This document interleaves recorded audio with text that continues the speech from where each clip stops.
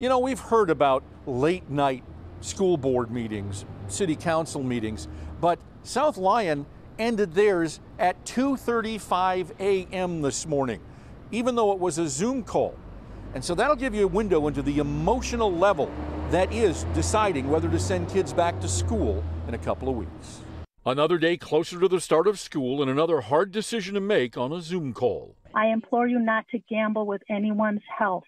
You will undoubtedly be met with some resistance, but the right choice is often, in fact, usually, the most difficult to make. The meeting started last night. South Lyon Community School Board heard from scores of parents, the majority favoring, sometimes even begging members to start the year with children learning remotely. Ms. Ash, Ms. Forsyth, Ms. Cook. This teacher tearfully read the names of fellow teachers. Parent Carrie Bristol weighed in as well. All children have different needs and learn differently. Our schools, our choice. That contrasts with the gathering a few hours earlier. About 60 parents and students peacefully protested in the heart of downtown South Lyon, advocating a return to the classroom. They gave us a choice 3 weeks ago for an online or an in-person. It was a fabulous plan. I was commending them for all the hard work, and then they took it off the table, and then it went to only online.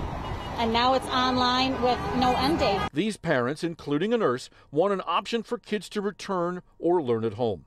In the end, the board decided online learning, at least to start the school year, was the right answer. Over in Utica, one of the state's largest school districts just approved plans for a hybrid learning program, a remote classroom option with the ability to transition to in-person and fully online virtual academy. Classroom teachers will provide remote learning through at least October 30th.